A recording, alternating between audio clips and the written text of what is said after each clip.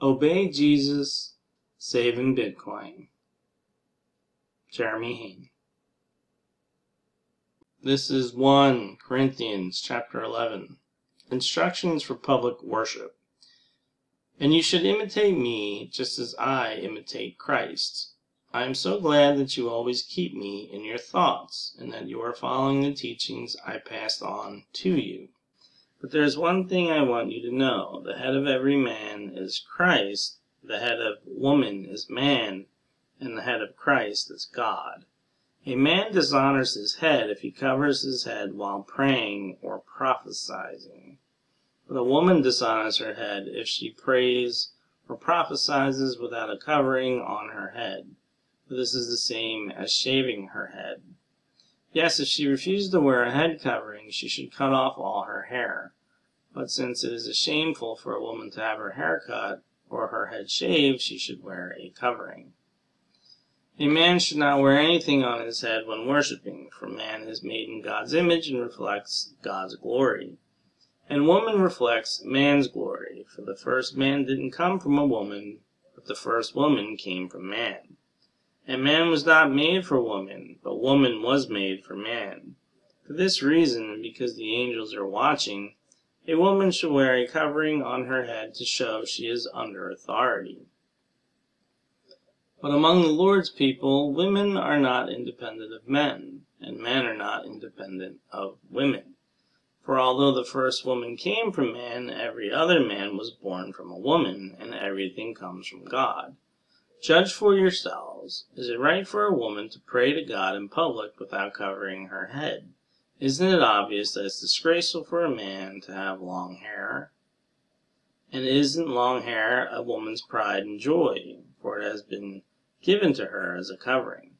But if anyone wants to argue about this, I simply say that we have no other custom than this, and neither do God's other churches. Order at the Lord's Supper. But in the following instructions I cannot praise you, for it sounds as if more harm than good is done when you meet together.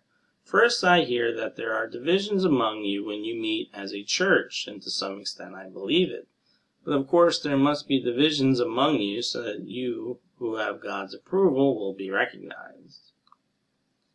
But when you meet together, you are not really interested in the Lord's Supper, for some of you hurry to eat your own meal without sharing with others. As a result, some go hungry while others get drunk. What? Don't you have your own homes for eating and drinking?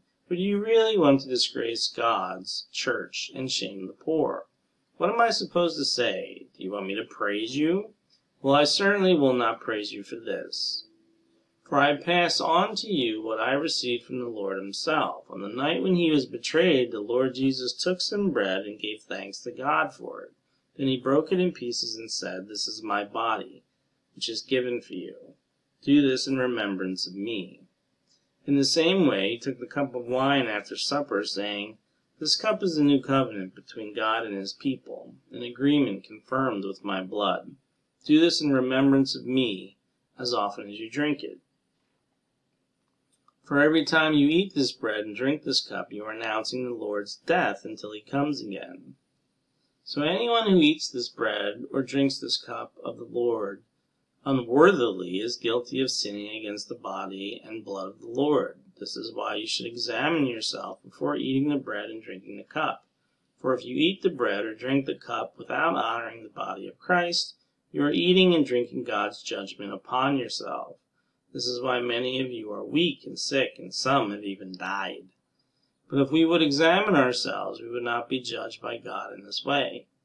Yet when we are judged by the Lord, we're being disciplined so that we will not be condemned along with the world. So my dear brothers and sisters, when you gather for the Lord's Supper, wait for each other. If you are really hungry, eat at home so you won't bring judgment upon yourself when you meet together. I'll give you instructions about the other matters after I arrive. Obey Jesus, saving Bitcoin. Jeremy Hayne.